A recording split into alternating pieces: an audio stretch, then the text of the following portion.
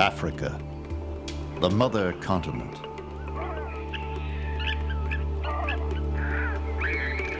Today we know that the first steps toward humanity were taken more than 5 million years ago on these dry, dangerous plains.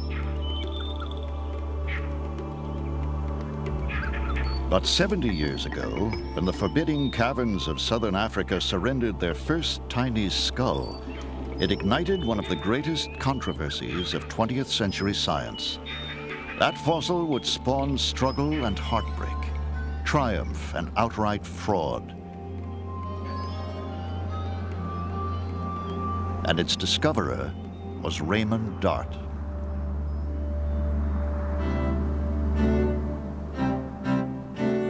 What would humanity know of the world if it hadn't been for the people who've discovered? We're not likely to know the future until we know much more about the past, not only on Earth, but elsewhere. And that's what we're doing. We've learnt about the moon during the last few years. These are all things that are obvious to anybody who's got any brains. But most people enjoy not using their brains and filling their bellies. Am I right or wrong? Raymond Dart's discovery was the opening salvo of the Skull Wars, a brash challenge to the scientific wisdom of his day.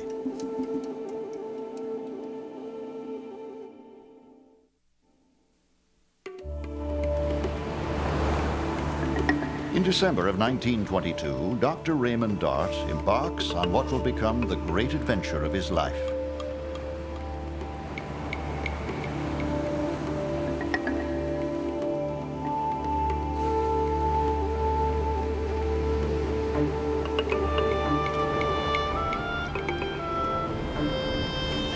A 2-week journey brings him to South Africa.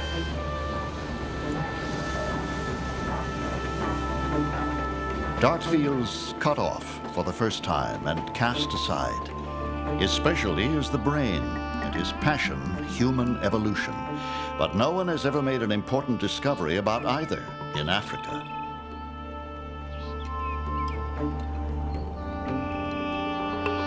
But that will soon change through Raymond Dart's genius.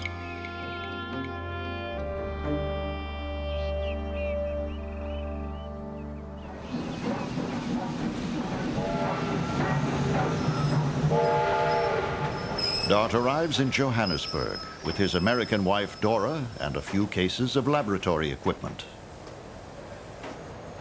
I hated the idea of uprooting myself from what was then the world's center of medicine, with the giants of the profession, to take over the anatomy department at Johannesburg's university.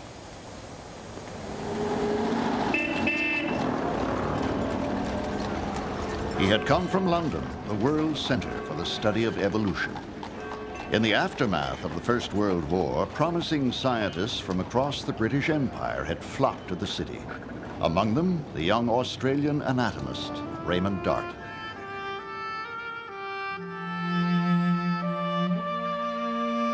At University College, he met and worked with the giants of anthropology, Dr. Grafton Elliott Smith and Sir Arthur Keith. But after 3 years, Dart's dream job suddenly ended. Arthur Keith recommended that Dart take a teaching post in distant South Africa, a decision the newly knighted Sir Arthur would live to regret.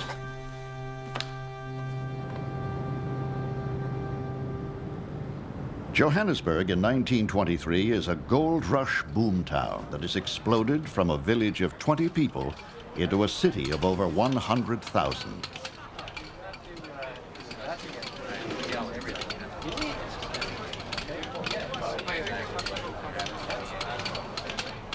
It's a place for adventurers where wealth is measured in ounces, not dollars.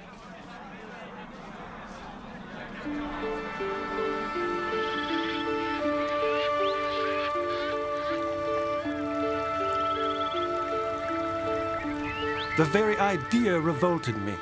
I did not have the slightest interest in holding a professorship anywhere, least of all one newly founded, utterly unknown, as remote as possible from libraries and literature, and devoid of every other facility for which I had yearned.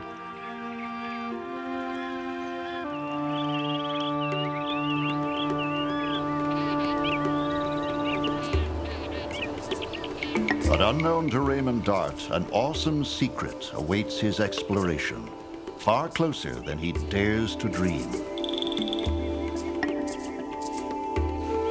In weathered limestone caves on the fringe of the Kalahari Desert lie buried treasures.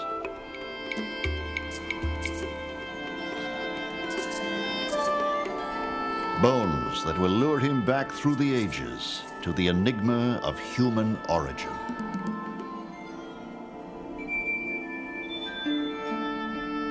By comparison, the university laboratory seems to hold little promise. The architect had overlooked the necessity for water taps, electric plugs, gas or compressed air for the student laboratories. It was no good bemoaning our fate, however, and with a new term only a month away, action was essential. With few teaching materials at his disposal, he asks his students to bring in any old bones they may come across.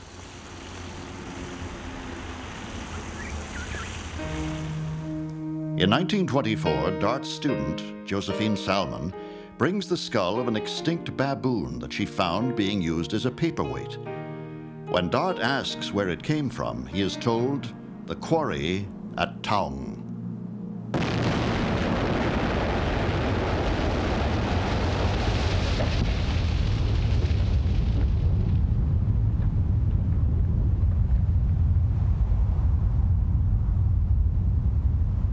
400 miles away, dynamite at Taung has begun to reveal cave habitats of extinct baboons.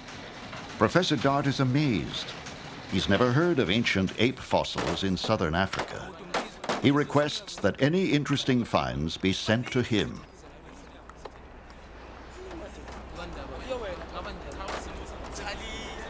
On the morning of November 28, 1924, 2 crates are delivered from Taung.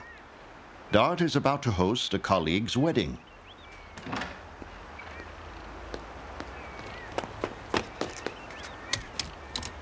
I wrenched the lid off the first box, and my reaction was one of extreme disappointment. In the rocks, I could make out traces of fossilized eggshells and turtle shells, and a few fragmentary pieces of isolated bone, none of which looked to be of much interest. Impatiently, I wrestled with the lid of the second box, still hopeful. At most, I anticipated baboon skulls, little guessing that from this crate was to emerge a face that would look out on the world after an age-long sleep of nearly 1 million years.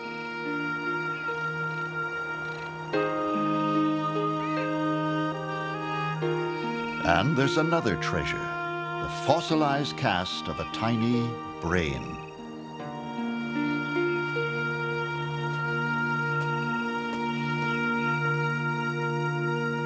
It was the brain cast that caught his eye. He was a brain-trained man, and he thought he could detect on that brain cast certain features which he knew were human-like rather than ape-like.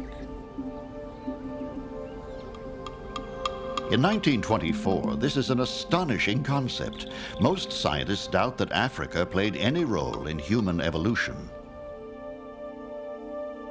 But there was one exception, Charles Darwin.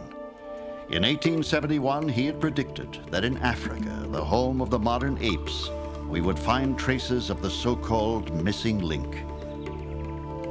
The first ancient apes that had begun to look and behave like human beings. Raymond Dart thinks he may have found the skull to prove Charles Darwin right. Although I had no experience in doing this, there was nobody to whom I could turn.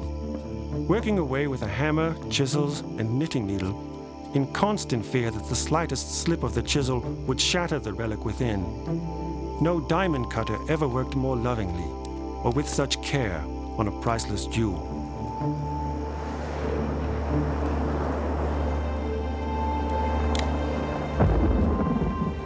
My excitement grew as I became more convinced that the whole face would be there. At night, I was in a fever of thoughts about cave-dwelling apes, impatient for dawn to break.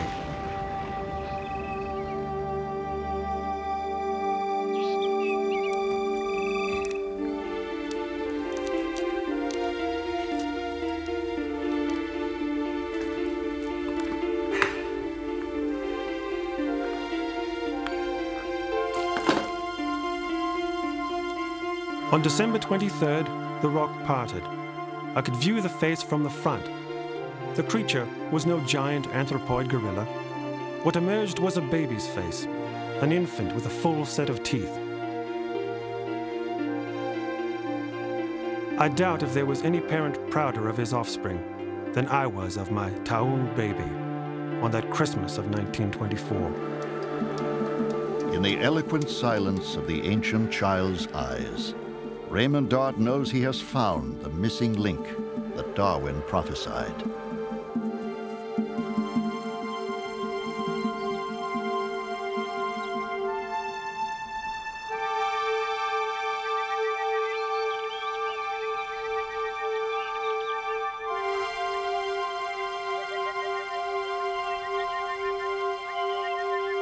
In that dim and distant past, before man had yet appeared on Earth, South Africa was peopled with a race of beings who were vastly superior in intelligence to modern chimpanzees and gorillas. These superior beings were more erect, relied on their feet for walking, and were more adept in the use of their hands. A creature neither a human being nor an ape, but a creature intermediate between the two.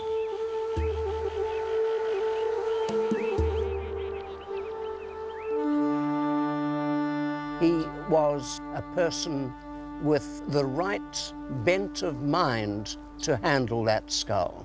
Instead of dismissing it as a kind of offbeat African chimpanzee that had taken the wrong pathway in its life, he saw that it was on the threshold of humanity and made so bold at 31 years of age to claim that.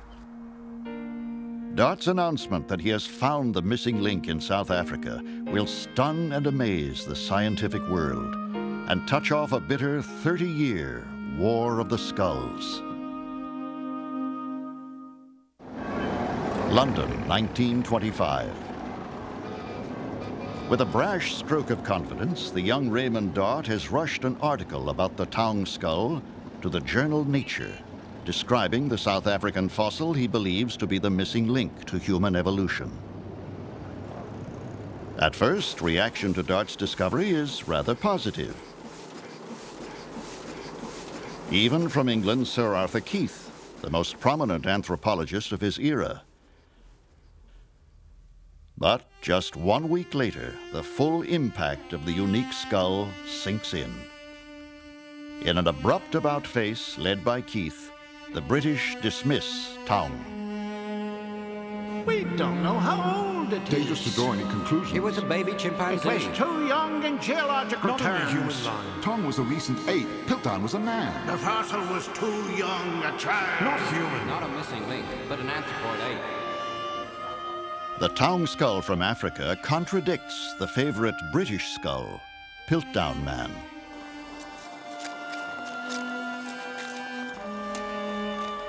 "13 years earlier, an amateur fossil hunter named Charles Dawson had reported the discovery of an ancient fossil in a gravel pit near the village of Piltdown.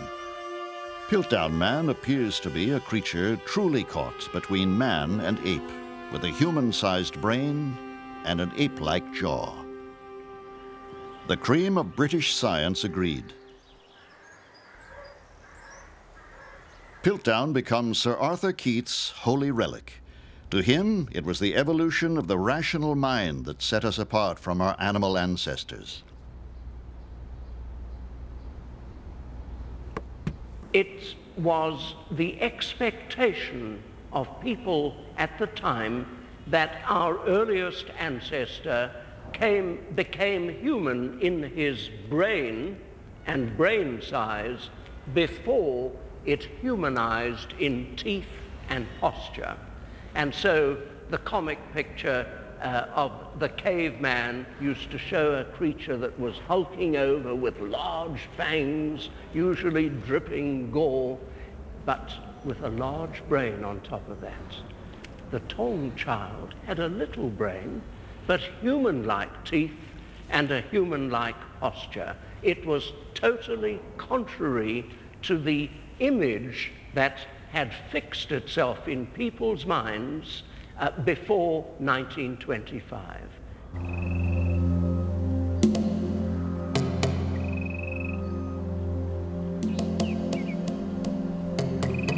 So far, the search for missing lynx skulls has been confined to Europe and Asia.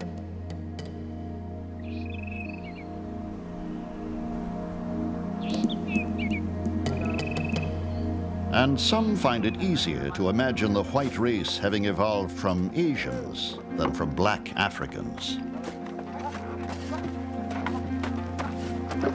There was a bias on the part of many European anthropologists and scientists against Africa and all things African. It was almost a racial prejudice against the African continent. The Taung skull has challenged everything the British establishment believes about human evolution.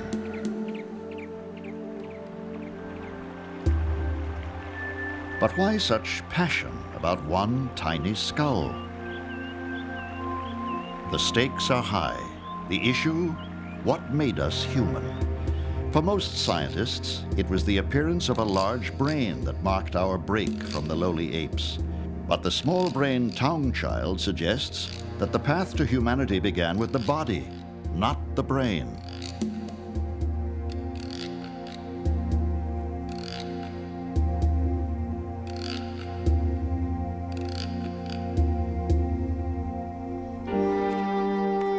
Raymond Dart finds himself trapped, alone in the middle of one of the most passionate debates of his time. Who are we, and where do we come from? If Dart wants to prevail, he will need help, an ally.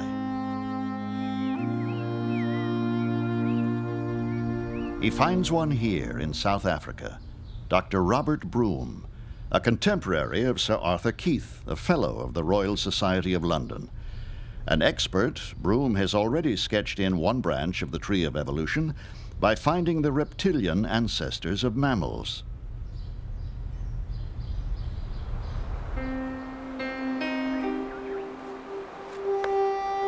A hands-on, experienced field scientist, Broom has spent 20 years searching South Africa for bones. He is also a trifle eccentric. He will do whatever it takes to protect his beloved fossils.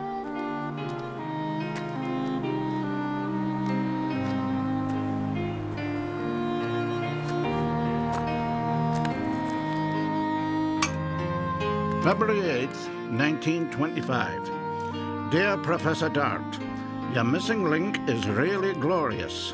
Perhaps I may make a trip up to Joburg for a day and pay my respects to my distinguished ancestor. With best wishes, Robert Broom. Broom was the only visitor who knew from his own experience what this was. And when he came in, it was on a table, and he was on his knees looking at this, and so on. And I said, "What on earth are you doing there?" He said, "I'm bowing before our ancestor." Though nearly 30 years apart in age, the two men cement an alliance that will last the rest of their lives. Dart, the bold newcomer, and Broom, the veteran field scientist. Broom was convinced that Dart was right. Broom was Dart's bulldog. He was his great supporter. And it was Broom's destiny, ultimately, to find the first adult of the same kind of creature as the Taung child. But if the two men agree on science, they differ on strategy. Broom urges caution, further study. But Dart is convinced that seeing is believing, so he sends plaster casts of the town skull to London in time for the 1925 Wembley exhibition of science and technology.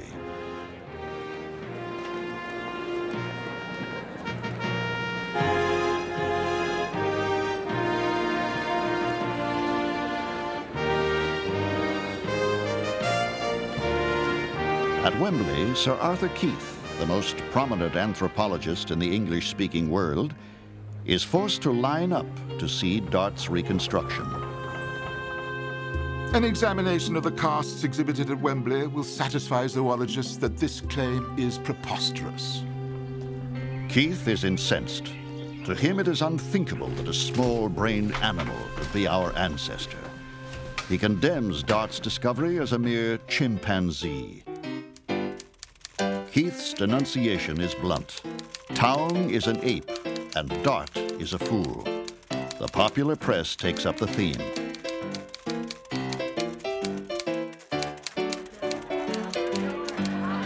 And at a time when the theory of evolution itself is under attack by some groups as anti-Christian, Dart becomes swept up in a bitter religious debate.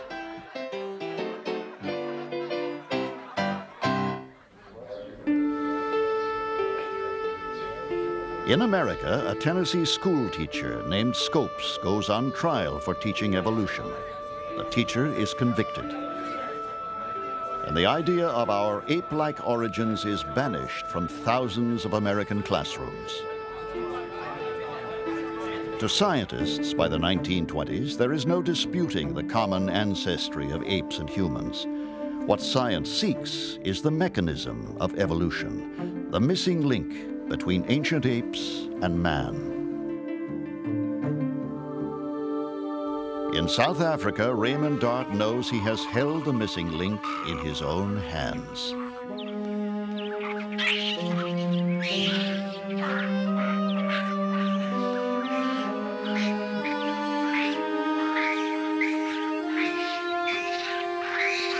This forthright rejection of my beliefs made me feel that leading anthropological opinion was ganging up on me. None of their arguments persuaded me to deviate in the slightest from my earlier conclusions. Dart was a man of courage, a man who was willing to take chances, and he often did. A man who was a heretic in science. He didn't mind standing out against the flow of the tide. Battle upstream against the tide was how he did his science. But soon, Raymond Dart will coax new secrets from the town child's skull. The skull wars are far from over.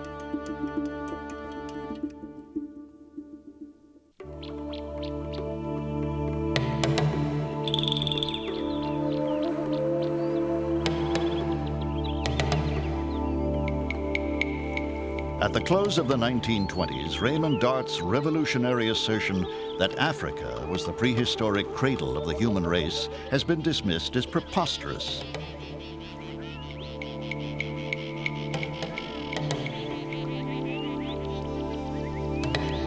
Dart believes he has found the missing link.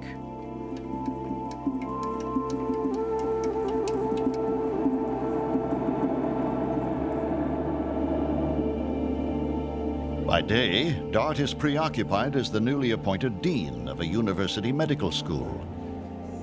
But at night, he works to expose the biting surfaces of the ancient town child's teeth.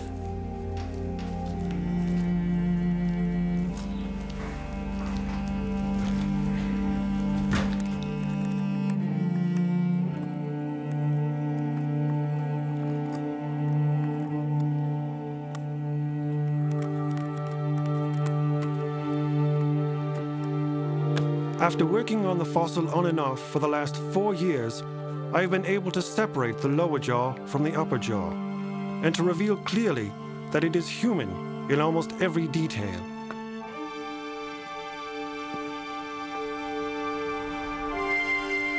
This was the mouth of a meat eater, and in it Raymond Dart beholds not merely a fossil, but a lost world recaptured.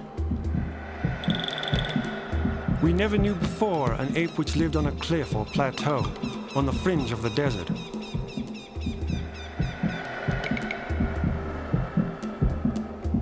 It was an animal-hunting, flesh-eating, shell-cracking, and bone-breaking ape. I quite expected that this would cause trouble because one was dealing with the history of the earth and how man came to be,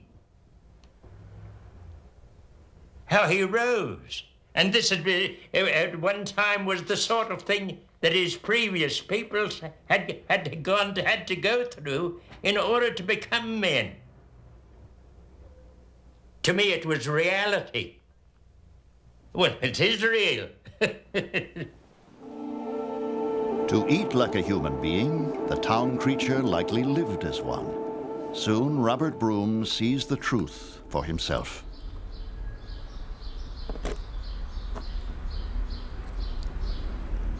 When Dart removed the lower jaw, it was seen that the milk teeth of the little ape are exactly like those of human children and not in the least like those of the chimpanzee or gorilla. Dart is ready to take on the world. In 1931, Dart travels to London, armed with the skull, to speak at a crucial gathering at the Zoological Society.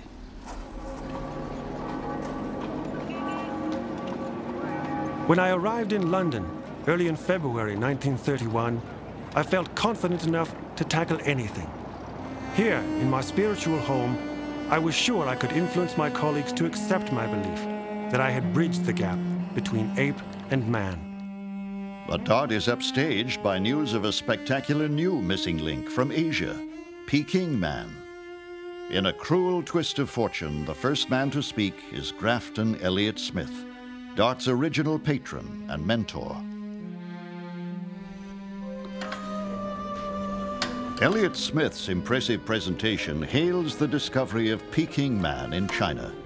And Peking Man seems to mesh exactly with England's big-brained Piltdown relic. The exceptional thickness of his skull and the similarity of its architecture to that of Piltdown Man are unexpected features, affording strong confirmation of the kinship of the early man of China and England. Once again, a large-brained skull has overshadowed Raymond Dart and his African missing link.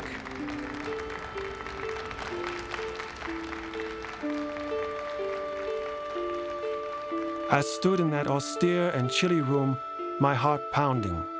I realized that my offering was an anticlimax, a pitiful difference between this fumbling account and Elliott Smith's skillful demonstration. I could only stand there, with the tiny skull in my hand, telling the audience what I saw as I looked at it. The rejection of the town skull is total.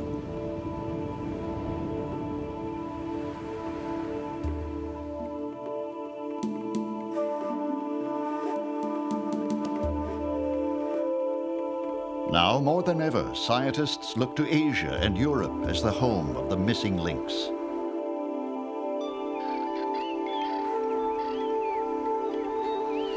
But soon, the world will learn that the town skull is just the first of Africa's secrets, thanks to the incredible discoveries of a 70-year-old fossil hunter and a 14-year-old boy.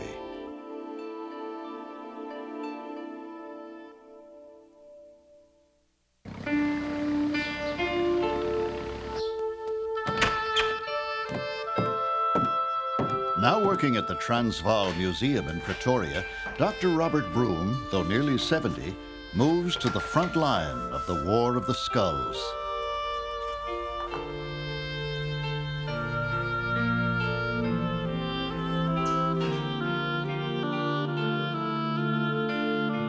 As there seems to be no other way of convincing the world, I resolved in 1936 to hunt for an adult skull. Broom needs an adult fossil because many scientists think the town child is too young to be conclusive. Everyone knows that the features of a species really emerge after puberty. Could you tell from a little baby boy of such tender years what kind of an adult it was going to grow up into. So they said, we want an adult before we'll be prepared to talk turkey with you.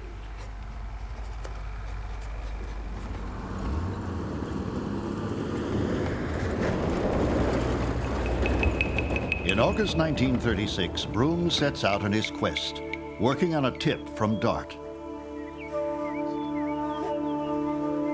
August 12th, 1936. My dear Dr. Broom, one of my science students has been digging out fossils from a cave deposit at Sterkfontein and would be delighted to show you what he has found.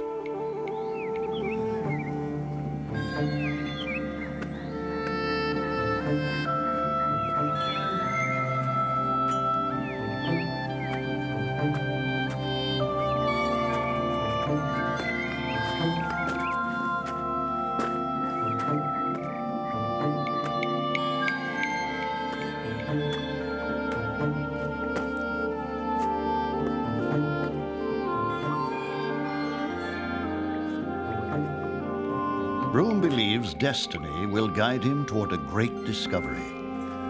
He spots the skull of an ancient baboon, just like the one first found at Taung, 400 miles away.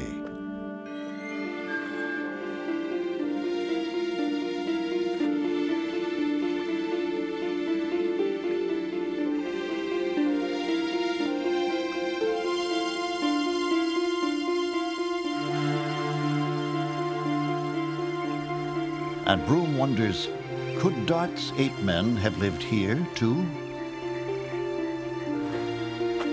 Broom finds he has an ally in the quarry manager, George Barlow, who has been collecting fossils also, not to study them, but to peddle them to tourists. Mr. Barlow, who supervised the quarrying, was there to look after the visitors.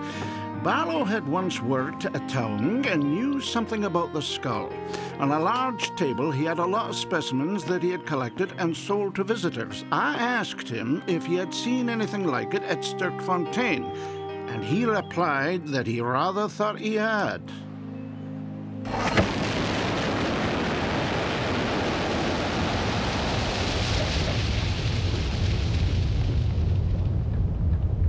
On the Monday following August 17th, 1936, I was again at Sterkfontein, and when I saw Barlow, he handed me a beautiful brain cast and said, "Is this what you're after?" I replied, "Yes, this is what I'm after." It was clearly the brain cast of an ape-man, and in perfect condition. And so the next crucial clue in the mystery changes hands for a handful of change.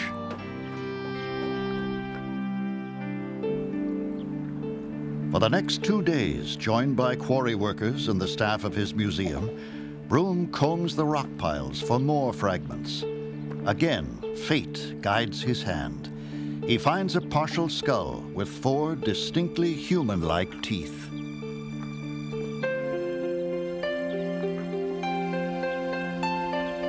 With the help of the quarry master, Broom has found the next vital clue in the Skull Wars.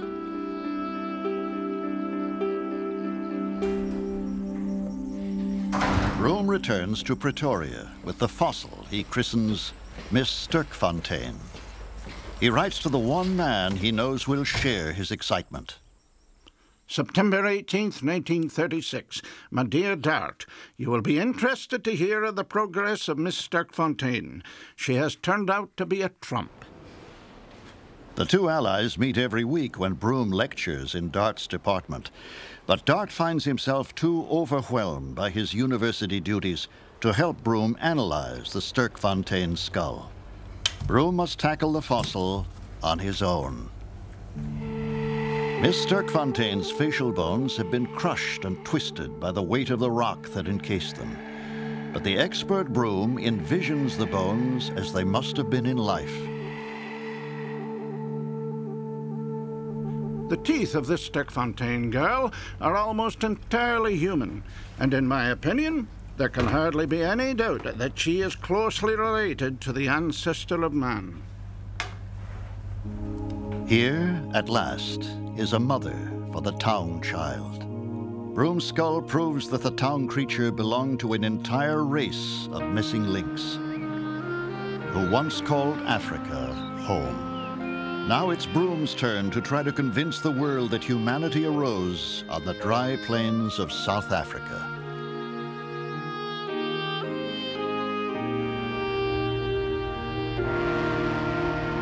In 1937, Broom is invited to the United States to a conference on human origins.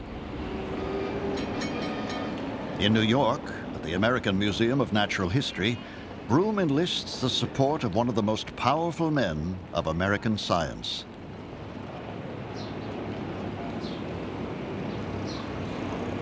Dr. William King Gregory, an expert on fossil teeth, decides that Broom's discovery is important enough to bring him to South Africa to take a closer look.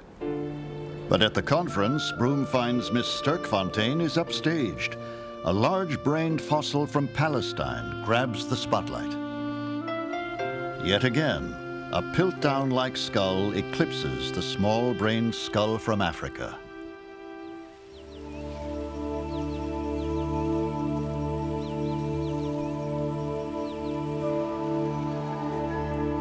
Robert Broom returns to the South African quarries to search for more specimens, more proof. His uncanny luck continues. In June of 1938, his old ally Barlow hands him a fragment of jawbone. It has been found in a farmer's field by a teenage schoolboy named Gert Terblanche. Gert was soon found and drew from the pocket of his trousers 4 of the most wonderful teeth ever seen in the world's history. These I promptly purchased from Gert. I had the palette with me and I found that 2 of the teeth fitted perfectly onto the palette. Gert told me about the piece he had hidden away. He took me up to the hill and brought out from his hiding place a beautiful lower jaw with 2 teeth in position. Broom concludes that this creature from the Kromdraai farm was much bigger than the other African fossils. So more than one species of ape-man once lived here, on a continent most scientists had believed had no role in human evolution at all. Soon after this vital discovery, William King Gregory arrives from New York. Broom shows him the caves at Sterkfontein and the fields of Kromdraai. The American authority throws his reputation behind Dart and Broom.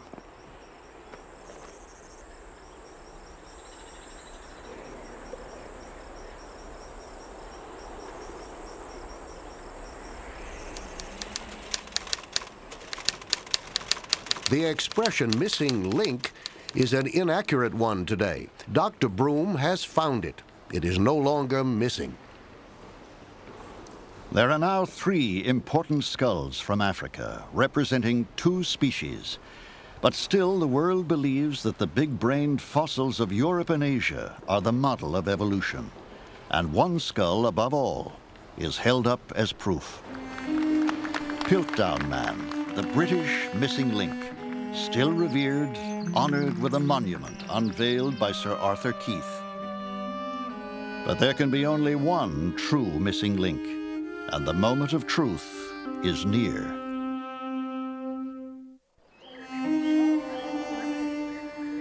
The final battle of the War of the Skulls will include the exposure of one of the most infamous scientific frauds of the 20th century. By 1938, the large-brained fossils of Europe and Asia still impede the universal acceptance of the African origins of mankind.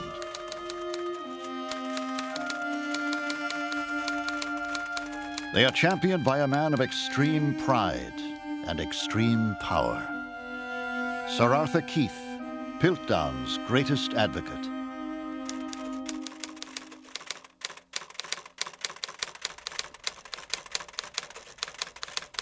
This bitter contest for the truth has been fought since the 1920s. But now, the Second World War intervenes.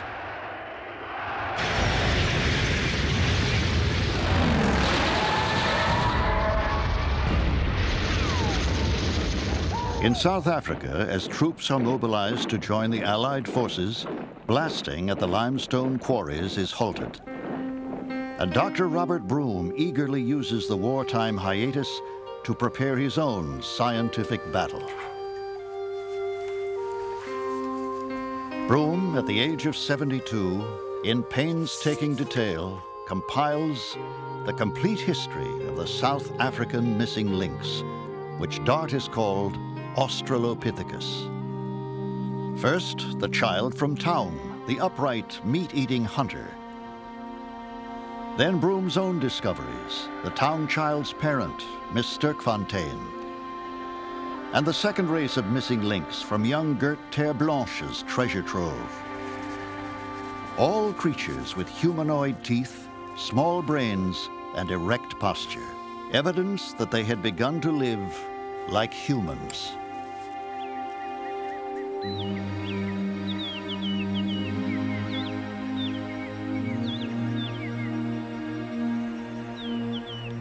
And Broom's book contains one more revelation.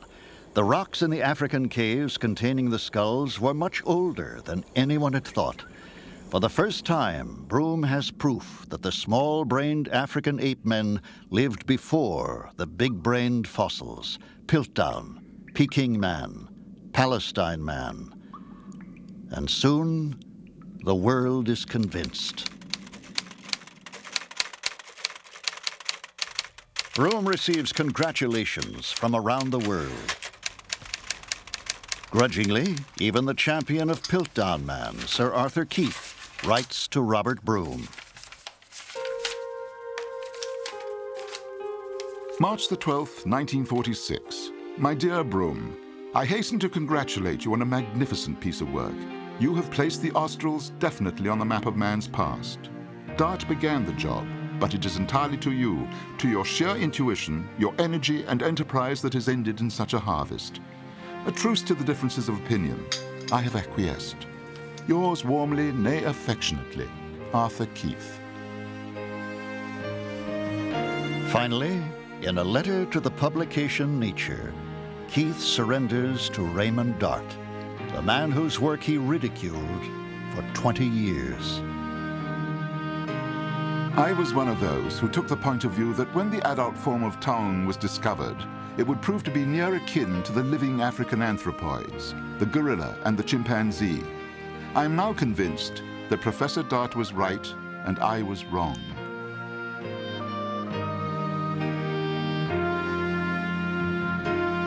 By 1946, Dart and Broom are no longer outcasts.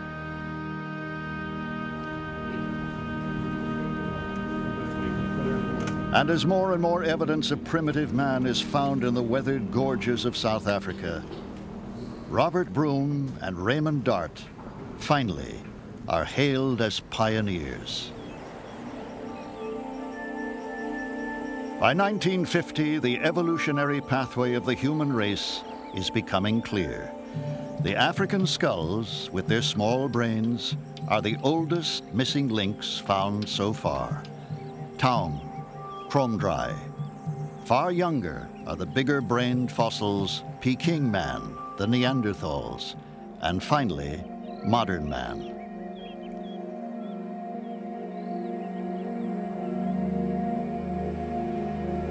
But one mystery remains: England's Piltdown man. The big-brained skull with its ape-like jaw is totally unlike any other fossil.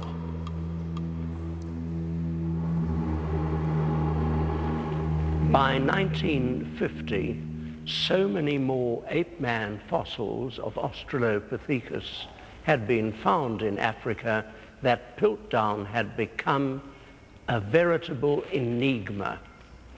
And looking at the question, one of Dart's former students, Joe Viner, came to the conclusion that the only way that it could be explained was if it had been fraudulently salted into the gravel at Piltdown.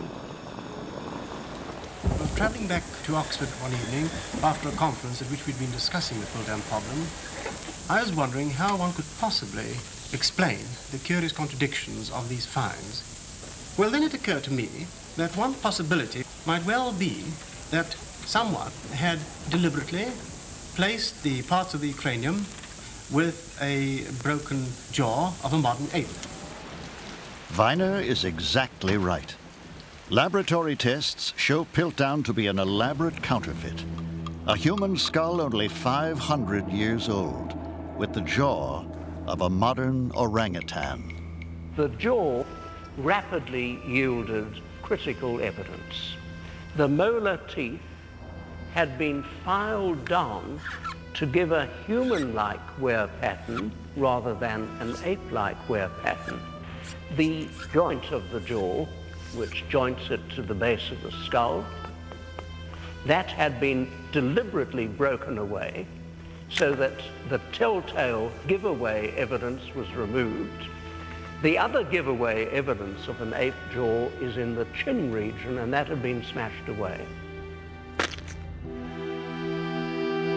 The newspapers soon announced the death of a creature that never lived.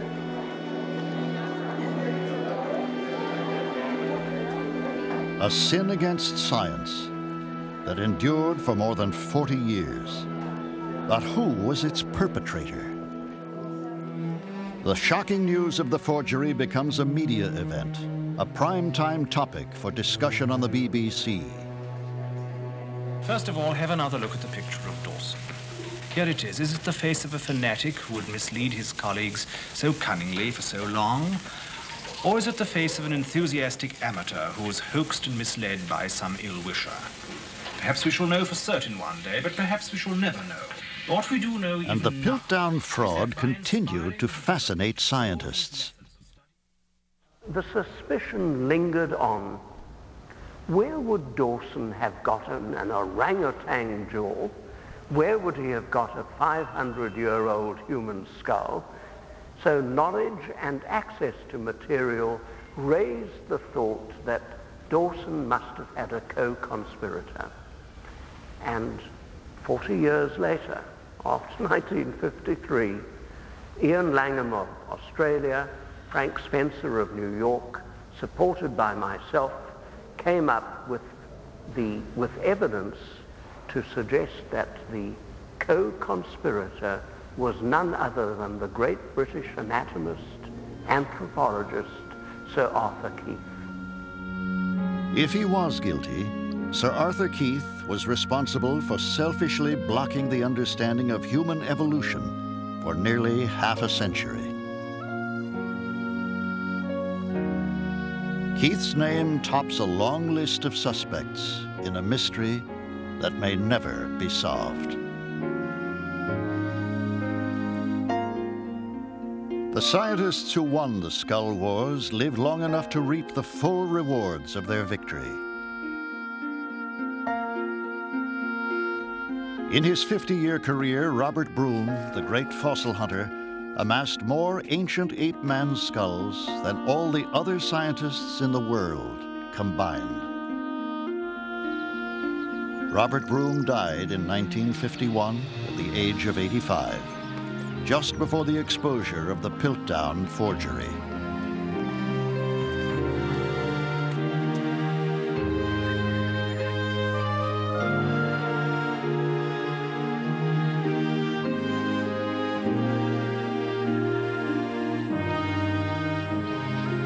Raymond Dart returns many times to the caves and quarries of South Africa and lives into his mid-90s, the grand old man of the missing link.